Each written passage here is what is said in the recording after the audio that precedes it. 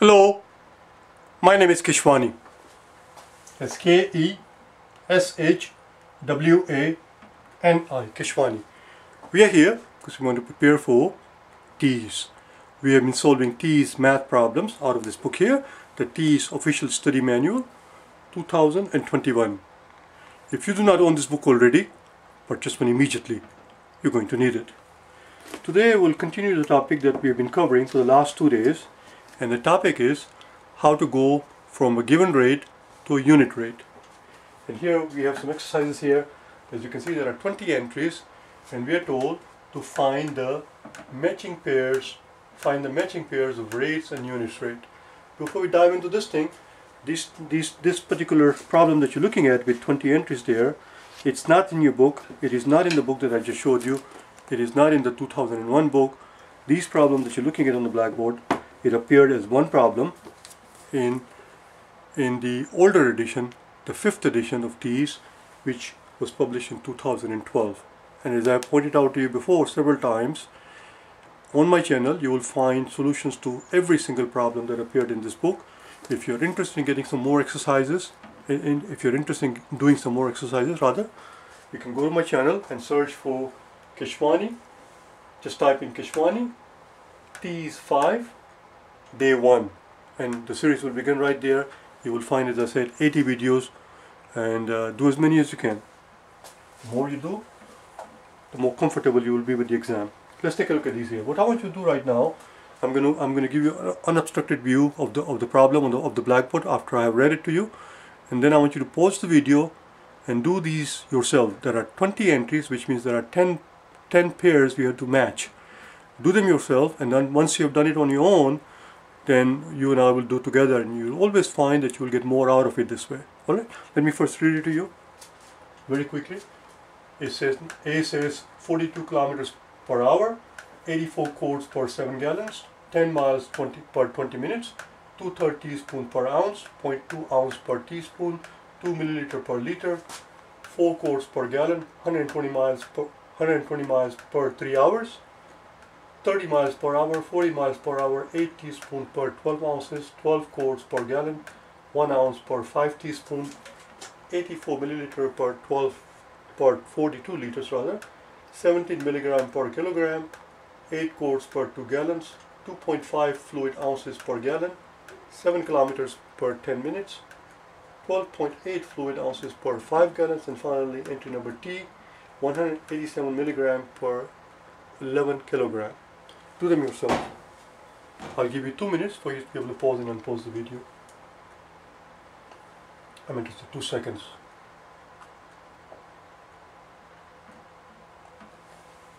Alright, let's begin then, shall we? Here we see, well, this one is already converted into unit rate, so obviously there's not much we can do here. So eventually we'll get to something which will have kilometers on the top and hours at the bottom, and we'll have to reduce that entry to match this unit entry. This is a unit rate, is per hour. Let's work on this one. This one says 84 quarts per 7 gallons. That's not how we express unit rate. Unit rate has to be one unit, one of whatever the unit is. 1 hour, 1 day, 1 milligram per milliliter per day per hour. Has to be per 1 unit. This is 7. Which means if we divide top and bottom by 7, we can get 1 gallon at the bottom. And then we can figure out which one matches here out of the 20 entries, out of the remaining 19 entries rather. Let's divide by 7. How many 7 does 8 have? 8 has 1 7. 8 has 1 7. After we take away 7 from the 8, we have a remainder of 1. What happens to that 1? That 1 goes and joins the 4 and becomes a 14. And 14 has 2 7s. In other words, 12 times 7 is 84. There you go. Now we have 12 quarts per 1 gallon. This becomes 1. 12 quarts per 1 gallon. Can you find somewhere where it says 12 quarts per 1 gallon? Oh, I found it. Right here. 12 quarts right here. L. Voila. L. There you go. 12 quarts per 1 gallon. So the matching pair would be A matches L. There you go. Oh, sorry, not that. B matches L, right there. B and L are the same. So we took care of one pair. We took care of one pair. Now what I'm going to do right now is something that you don't have a luxury of doing obviously on your paper. I'm going to erase this thing from the blackboard, this pair that we already found, because otherwise it's too crowded. It's too crowded, too noisy. We already found the pair. We know B matches L, so you can put L next to B, or you can do the same thing here. B and L go together. That's the pair we were looking for, and we already found it. Let's go to the next one. So we're gonna erase the pair as we find them, so that it's not as crowded. There it goes, gone. Let's work on the next one. Next one, as you can see, it says 10 miles per 20 minutes. Nobody in their right mind goes around expressing their speed like that. If you ask somebody, so how fast did you drive? Well, you're not going to proudly tell them, I went 2 kilometers per 20 minutes. That's not how we express our speed. It's either per minute, or even more conventionally, it's per hour. So the question is, how can we convert this 20 minutes into an hour? Well, we know an hour has 60 minutes. So why don't we multiply the top and bottom by 3 and see what happens. Let's multiply top and bottom by 3. So we haven't changed anything, because 3 over 3 is 1. We haven't changed anything. Multiplying something by 1 doesn't change its value. So now we have 3 times 10 on the top, miles. 3 times 10 is 30 miles. And here we have 3 times 20 minutes, which is 60 minutes. Oh, there you go. 30 miles per hour. Voila. That's a speed of 30 miles per hour. Do you find a matching entry? Do you find a matching entry? Hint, hint. Do you find it?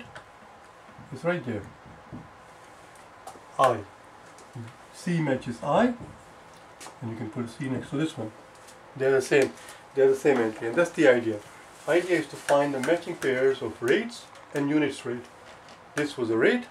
This is a unit rate because it's per 1 hour. We're done with these two. C matches I. Let's get rid of it. Let's get rid of it. Goal eventually, of course, is to erase everything from the blackboard. Let's do the next one. The next one says 2/3 teaspoon per ounce. That's already a unit rate. That's already a unit rate. Eventually we'll come across which will have teaspoon on the top and ounce at the bottom, and we're going to have to reduce that to find the unit rate, but this is a unit rate. So is this one. This is a unit rate. So is this one. This is a unit rate. That's a unit rate. Oh, let's work on this one, shall we? That's the unit. It's 4 quarts per gallon. That's the unit rate. That was a unit rate. Let's work on this one. 120 miles per 3 hours. Again, nobody in their right mind expresses a speed like that. How fast did you go? Well, I drove 120 miles per 3 hours. That's not how we do it. We do per hour. So we need to divide top and bottom by 3 to make this into a 1. Let's divide top and bottom by 3. 3 divided by 3 will give us 1. That is 1 hour per hour.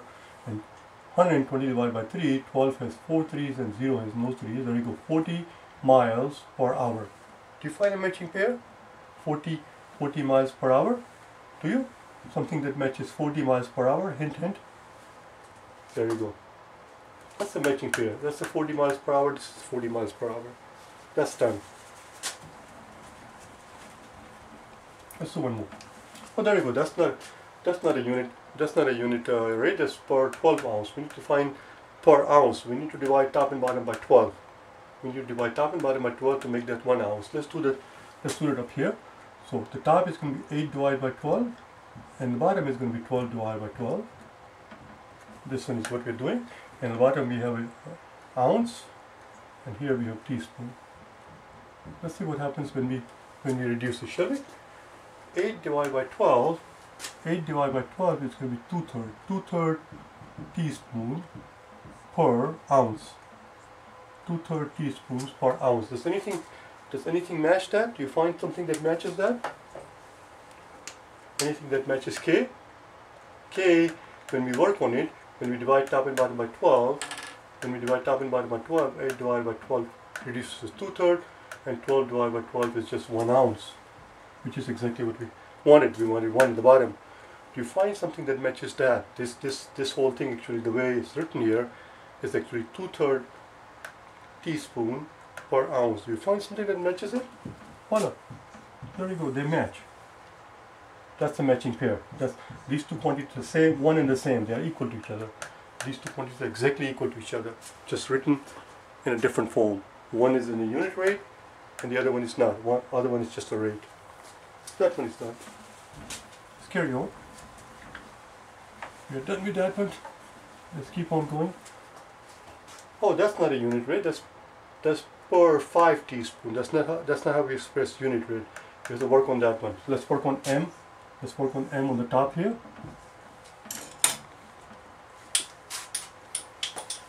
We need to divide top and bottom by 5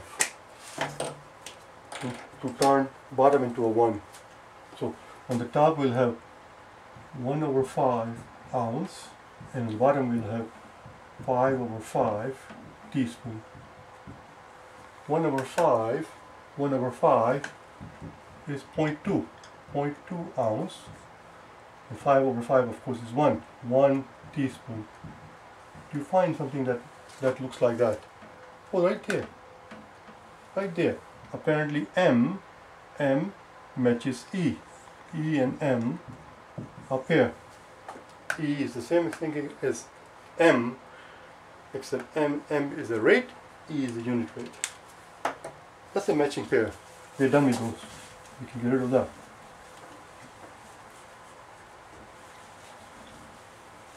Not much progress has been made on this side. I don't know why. We're getting rid of a lot of things here. Let's work on that one. See, that's the unit rate, that's the unit rate, that's the unit rate. Let's work on N. N says 84 milliliter per 42 liters. That's not good. We need to have 1 liter at the bottom. Let's divide top and bottom by 42. 84 milliliter per 42 liters. If we divide top and bottom by 42, if you divide 42 by 42, it becomes 1. And if you divide 84 by 42, I hope you are able to see that 84, I hope that you're able to see that 84 is exactly 2 times 42. There you go. So we end up with 2 milliliter per liter. 2 milliliter per liter. Do you find something that matches that? 2 milliliter. Oh, right here. Right there. 2 milliliter per liter. So N matches F. N and F are equal. This is F and N, they are pair. These two are pair. Which means we can get rid of this and we can get rid of that. That's done. N is gone. Let's carry on. This is taking longer than I expected, but that's okay. That's the unit rate. There's not much we can do about it. Eventually we'll find something that will have milligram on the top and a kilogram on the bottom, and we'll have to reduce it. This one is very easy actually. 8/2, let's divide both top and bottom by 2. This will become 1 and 8 will become 4. Let's see if we can find something that has 4 quarts per gallon. 4 quarts per gallon. Oh, right there. 4 quarts per gallon is a G. G and P match. That's the pair. 4 quarts per gallon, 4 quarts per gallon, because 8/2. 8/2 is same as 4/1. There you go, that one is done.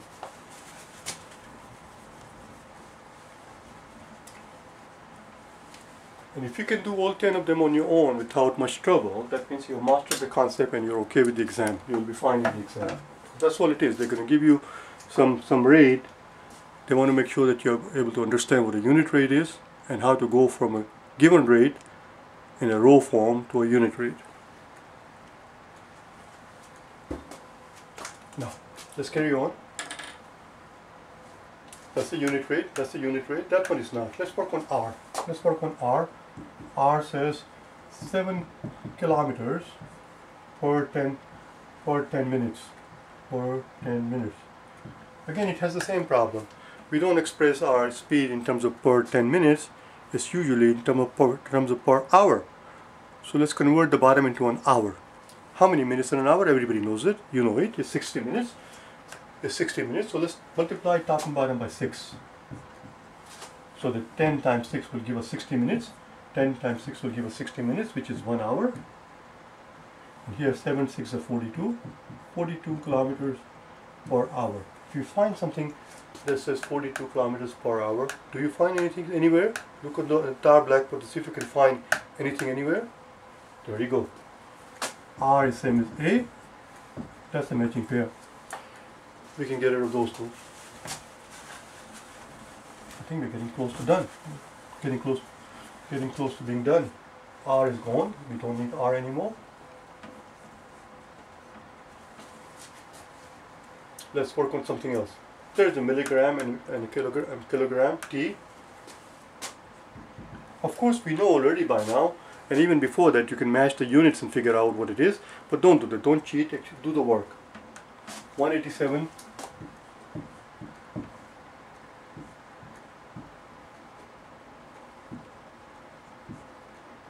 The reason you want to do the work is because something like this is what they will give you in the exam, and they will ask you which of the following is the correct unit rate. Which of the following is the correct unit rate? And in that case, all of the 4 answer choices, all of the 5 answer choices will have the same units obviously, but different numbers. So you have to be able to reduce it to see what does it reduce to. We have to divide top and bottom by 11. Let's divide top and bottom by 11. 18 is very simple. It's simpler than you think. 18 has one 11. After we take away 11 from the 18, we have a remainder of 7. What happens to that 7? That 7 goes and joins this 7, becomes a 77. And 77 has 7. Voila. Let's do one more time. 187 divided by 11. 18 has 111. 18 has 111.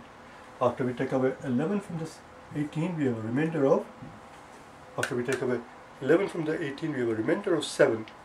What happens to that 7? That 7 goes and joins this 7, that 7 goes and joins this 7, and becomes a 77.